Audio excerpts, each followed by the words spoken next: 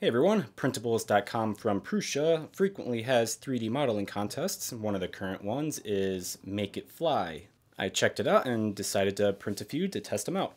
Alright, here's the contest page for Make It Fly. As of right now, it's ending in just 2 days on March 31st. And since February 13th, there have been 452 entries.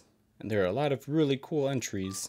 I wish I could have printed a lot more of these, but let's check out the ones I did get.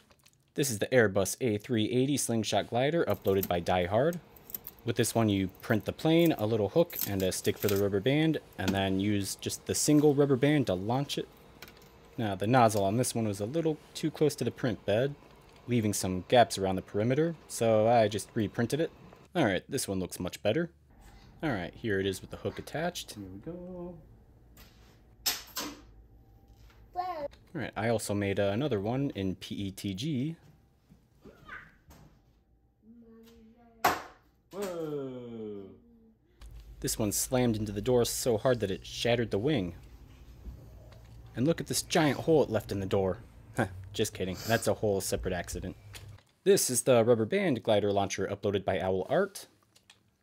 Here are the parts that need to be printed for the gun, and over here is the plane. This was printed on a CR10 in a very cold garage. The small wingtips that are pointed upwards could have been printed a lot better. Well, here it is, printed and put together with the rubber band. It's set up a little different from the original design, looping the rubber band under. The original had the rubber band cut and tied around both sides. And here I was having trouble with the trigger not releasing the rubber band. And the rubber band was getting caught between the plane and the rail. I did get it to launch a few times and even tried this little trick with a paper clip. That seemed to work okay, and then I realized I'm an idiot and put the rubber band in the wrong place. I had the rubber band set to release from the trigger and grab the plane on its way up, but the rubber band actually goes in the notch of the plane, and the plane itself gets hooked to the trigger release.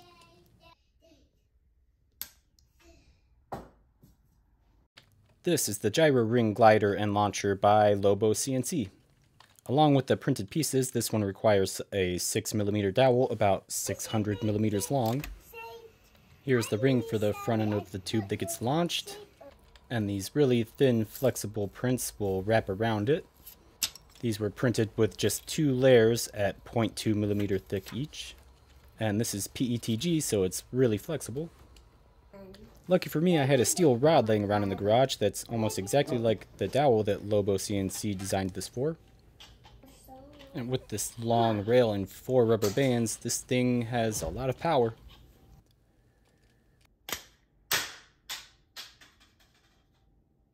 During the printing process, the blue PETG I used didn't bridge very well at the top, so the trigger wasn't latching on very well.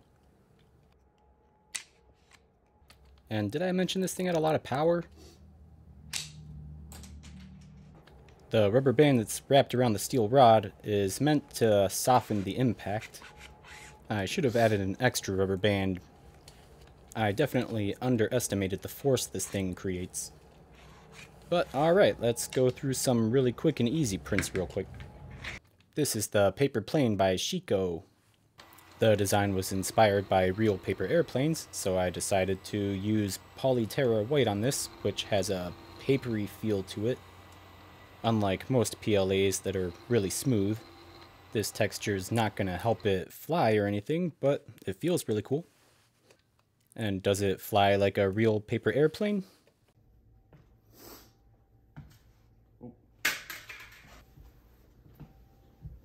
No, not at all. Another one from Owl Art, a fully printable parachute for toy soldiers. Now I printed all of this in PETG. Hopefully you can make falls less lethal for toy soldiers. Let's go ahead and get this guy in there. And he's going to need a seatbelt because we're getting the help of a 4-year-old on this one. Alright, 3, 2, 1, drop! Go! Go!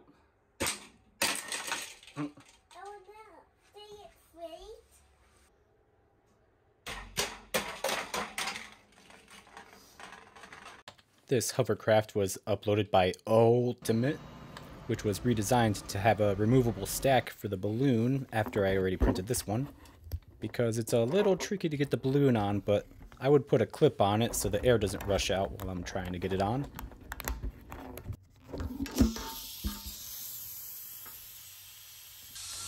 It actually glides along pretty well, if I could just get the balloon to stay vertical.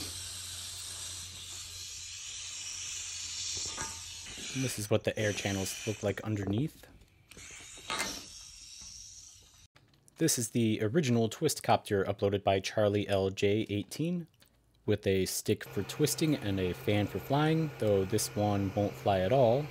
I was trying to make this thing light as possible, but this thing has a very steep overhang, so I made the extrusion wider and printed really slow. It was working decent, but I was spinning it so hard that it ripped off the little notch there that turns the propellers. I should have turned up the heat a little bit to make the layer adhesion better. But that is a tiny piece that'll break off really easy, but I did have a backup on me. So let's try this one. Not bad. Now I'll try this one that I printed in PETG. But that same piece broke off this one too. And I never got to try out the propeller that I printed in PolyTerra. I guess I won't have to bother sanding it. This is the Whirlybird, another one from LoboCNC. Now this was printed with one parameter and just a tiny bit of infill to make it really light. I should have turned the flow up a little bit because the blades have little gaps between them. Here's another one being printed in PLA. Well, one of the blades broke off on this already, but let's try it anyways. Blah. Alright, here we go with the PLA Whirlybird. Well, I guess one parameter wasn't enough for the stick. Here is the Finger Flinger by Eichenbaum. Don't mind my pronunciation. But this uses a 3D printed spring to create tension. These things can get quite powerful, like on this catapult that completely demolished the impact rail. Let's try launching this ball from a Nerf gun.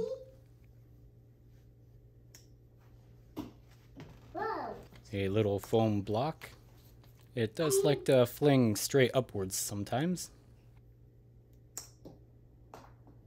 Alright, here's a gumball. This is the propeller launch base by WimV. And for this one, you need to print a bunch of different parts to make a case around a giant spring, just like in that finger flinger. Now this is a pretty big spring with enough added parameters to make the spring itself solid. Now I noticed something kind of funny when I was printing it. With the combing feature turned on, the nozzle will stay within the infill when traveling, so it would spin around the whole length of the spring to get to a different area. To fix this, I turned combing off and turned on Z-hop when retracted, which will raise the nozzle a little bit so that it doesn't hit any printed parts when it's traveling. And that shaved off about 2 hours from the print time. It's not quite as stiff as I expected from PLA, but I'll have to try it again in a different color, or maybe with carbon fiber additives. But this should still be pretty powerful. And as suggested by WimV, I covered the gears and the spring with Vaseline to fight against friction, and it may not look like it, but the parts are really smooth.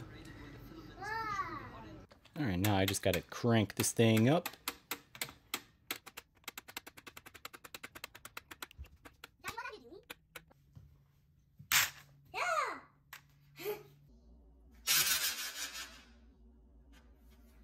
This toroidal fan did alright. It hops up a little bit. Right, the 3-loop toroidal fan didn't take off. Must be a little too heavy because of the thick walls.